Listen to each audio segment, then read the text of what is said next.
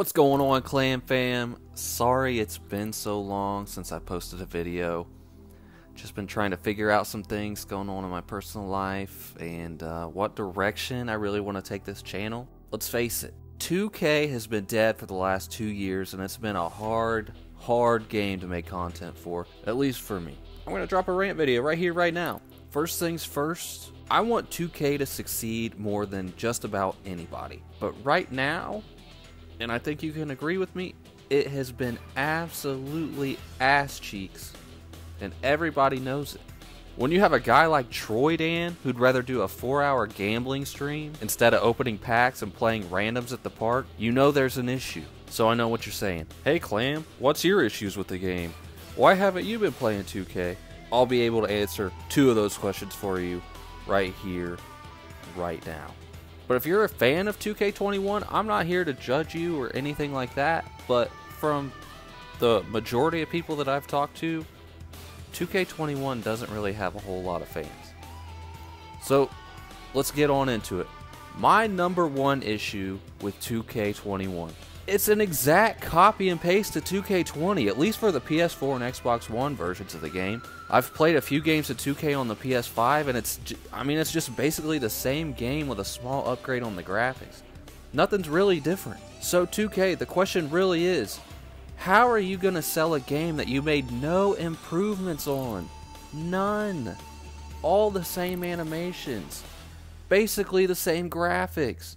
All the same game modes. How are you going to sell that to people? It's not fair.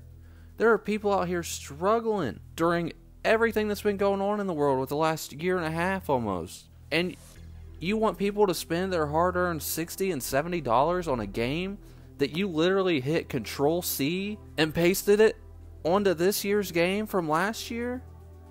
That's bullshit. It's absolute bullshit. And it's sad, really. It's like these little kids are like, oh man, I really want 2K, I really want 2K. They save up their hard-earned money to get 2K, and it's the same damn game as last year with a roster update.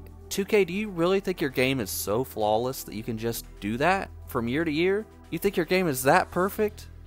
Well, let me tell you, it's far from perfect. Make some improvements for 2K22. We are all begging you to do so. Please. Issue number 2. Stop spending so much damn time creating My Team cards. Don't get me wrong, I understand. There is a huge following for My Team. A lot of people play My Team. I get it.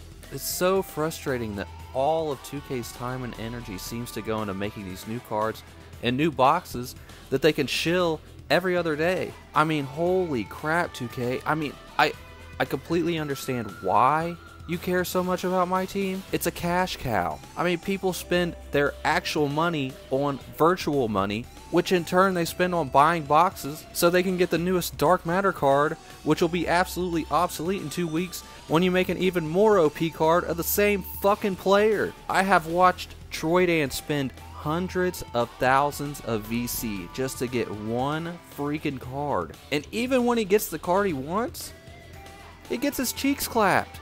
I hate this game! If this game was a face, I would step on it, smoosh it, and then sell it for drugs! I don't care what I said. I don't care! I mean, come on, 2K. You're creating so many gambling addicts that it's ridiculous. And I understand it's not real money, but it is real money. It's real money. I was walking down the street the other day and I saw a homeless dude holding up a sign that said, "Will work for VC." I asked him, dude, why are you homeless? And he told me he lost his house trying to get a Dark Matter Kobe Bryant card. I'm looking at you, 2K. Stop this pay-to-play bullshit. Stop it. Get some help. Alright, issue number 3, my career. Now, I've went off about my career multiple times on this channel, so I'll try to make this part short and sweet.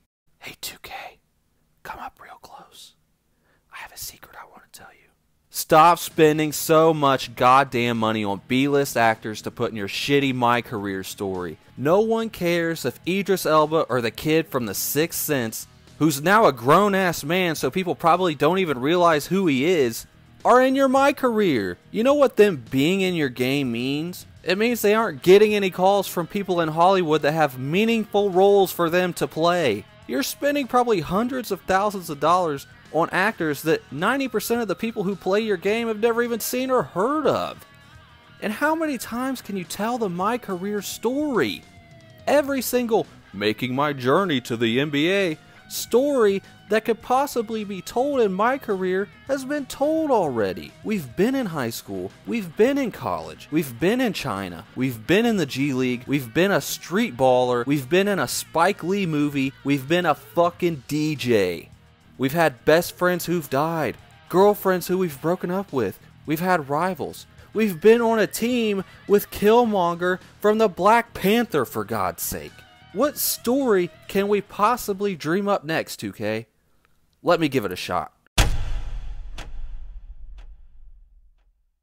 We start out as a middle-aged janitor at a rinky-dink high school. And one day after all the kids have gone home, we pick up a basketball that's sitting in a broom closet and go to the school's gym and start shooting. We're draining threes left and right, Euro steps, reverse layups, finger rolls. All of a sudden the lights in the gym suddenly flip on and we hear someone clapping in the distance. It's fucking Tom Hanks. Hell of a shot you got there, old timer.